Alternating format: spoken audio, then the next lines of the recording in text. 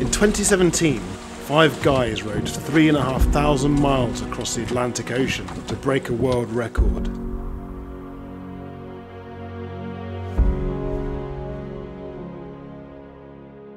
It's natural to feel nervous because, it's going to be the biggest expedition of my life. Along the way, we encountered huge mechanical issues, rough seas, horrendous weather, and social problems. Teams arguing, a bit of a low point. And this is our story.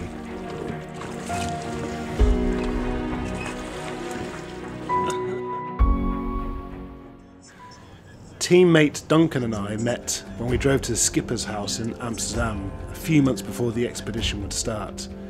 We'd meet the other team members on the way. We were the Atlantic Allies with a mission to row from Europe to South America in under 50 days. Over a weekend, we received a crash course in ocean rowing, with demonstrations of life on board the boat, the routine, demonstrations of safety equipment, and the routine for different groups on work and rest. After weeks of back and forth, we assembled in Portugal in early December and set about preparing the boat.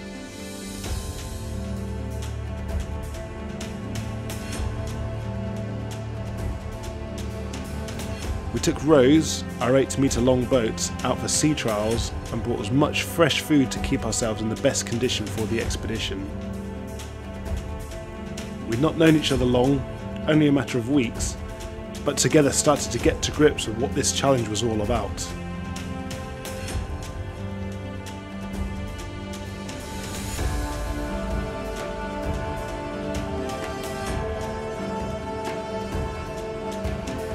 After 10 days of preparing and waiting for the right weather, we finally set off.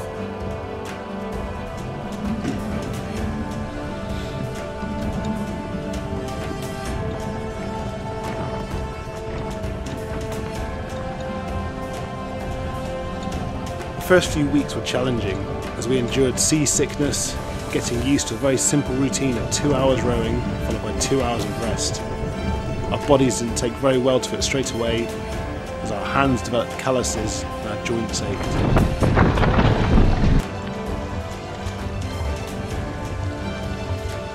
Between rowing shifts, we get 2 hours to sleep, eat and wash all the salt water off us from the waves.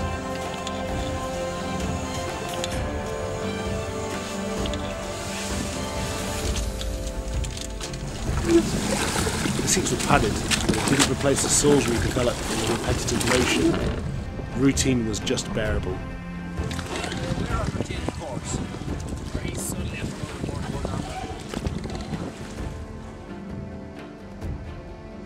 We're about 50 miles north of Lanzarote where we're stopping. So at the moment we're literally having to steer the boat like this, digging one oar into the water, going around on the other, and it's hard work. After a 7-hour-long battle in rough seas, we finally landed in Tenerife on Christmas Day, with charging problems that impacted our safety and navigation equipment, and a broken rudder that meant we couldn't steer it. We were dejected. It looked like the expedition was off. We started contacting families and friends to tell them that our months of preparation had been lost. But against all odds, we found a workshop that could repair our broken rudder and engineers who could rectify our charging problems.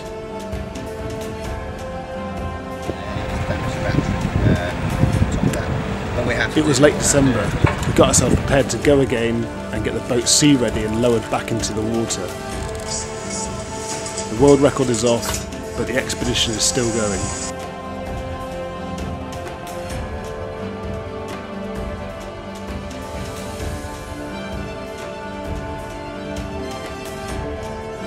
We've had probably one of the calmest days we've had so far, and a chance to get out in the sun.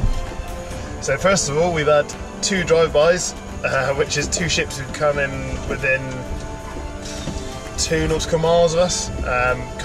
First one came to rescue us because the Coast Guard said that our EPIRB was going off when it wasn't. And the second one just came in close just to see who we were or popped up on their identification system. What else happened? Oh, we saw a whale yesterday. We saw within about 10 metres, this whale just popped up out of nowhere, blowed a load of water. Probably one of the best wildlife experiences we've had. And then, last night, we got attacked by flying fish for about 4 hours, bombarding us with various sized fish. Duncan got hit in the head with a pretty sizable fish, Yes, I did. which he said felt like a punch. And the fish had the audacity to not even hang around. But the calm weather didn't last for very long.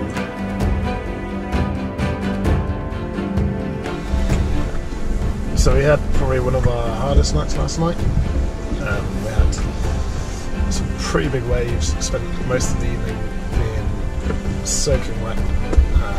2-hour shifts, we were just constantly covered in water and being thrown around by a massive swell going behind us, and waves coming to our right hand side as well.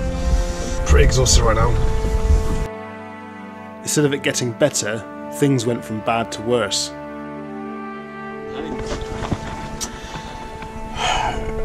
Where to start? Okay, so we're now like 2 days away from stopping in Cape Verde, which will be our second stop, because we're not managing to get enough power at the minute, which, yeah, it's been hard, I'm not going to lie. Actually, we had to stop again and power anchor 2 nights since Lanzarote due to not having enough power.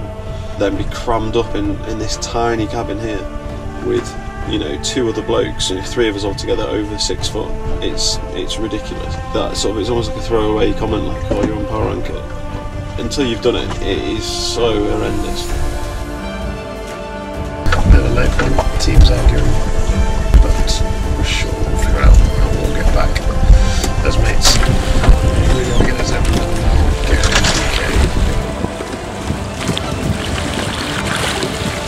The repairs we made to the solar panels didn't solve the charging issue, so we were forced to stop in Cape Verde.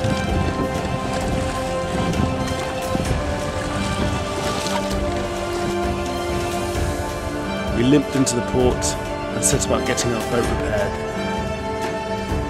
The expedition again looked uncertain. There was no guarantee we would be able to get the issue sorted this time.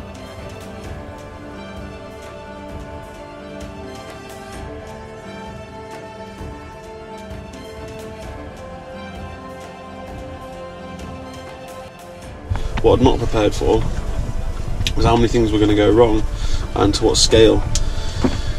And that really is the essence of ocean rowing, I guess, and the challenge is getting through those issues and prevailing.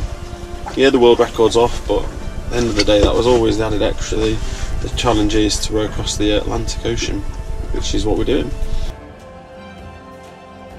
But after 7 days of not knowing, we got the green light that the solar panels were fixed, and so we could prepare for the final leg, rowing to South America.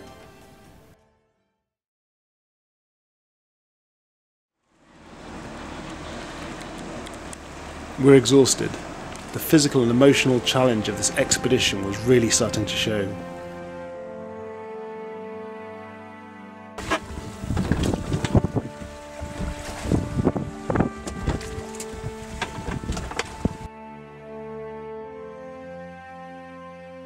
We're coming up to day 50 and we're about 24 hours away from the 1,000 mile point, i.e. 1,000 nautical miles between us and French Guiana. So coming up to the home straight. Also, for round purposes, it's the last day of January tomorrow again, so that'll be another month we've got out of the way. That'll be the 2nd, and looking like an estimated time of arrival of the 14th of February in French Guiana. The ocean has given us a huge battle, but we're going to make it, set 2 world records. After we leave Cape Verde, we get some incredible news. No team has ever rowed from Africa to South America before, so if we make it unsupported, we'll set a world record. But the excitement is short-lived, when the roller skate bearings on the seats give way, meaning we can't use our legs for the final 1,000 miles of the row. And our luck got even worse when we bend a rigger that holds the oars in place, meaning that one of the 3 positions is now out of action. But we keep on pushing. It's nothing compared to what we've just been through, and we're determined to make it to the finish.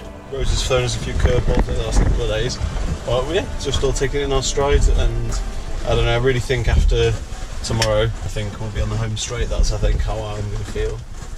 So yeah, I'm just really excited actually. Cool. After over 50 days at sea, our bodies are battered and bruised. As you can see, the weather's pretty shitty here. 7 days away from French Guiana, and the rain has just come right in. The sun and salt water has really taken a toll on our bodies and the boat. And then the current slows as we get nearer to the finish line, meaning that the arrival date keeps getting pushed back. So we clear some stowaways off the hull to improve our speed.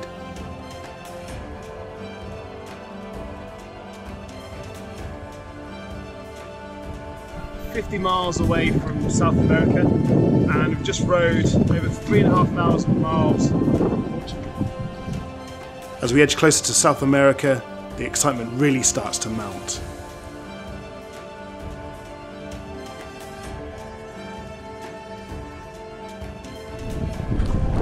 Ready? Go for it.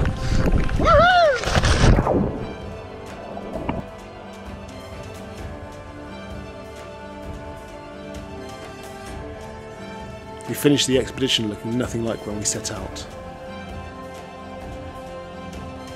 But what really matters to us is that we faced our adversary and came away triumphant.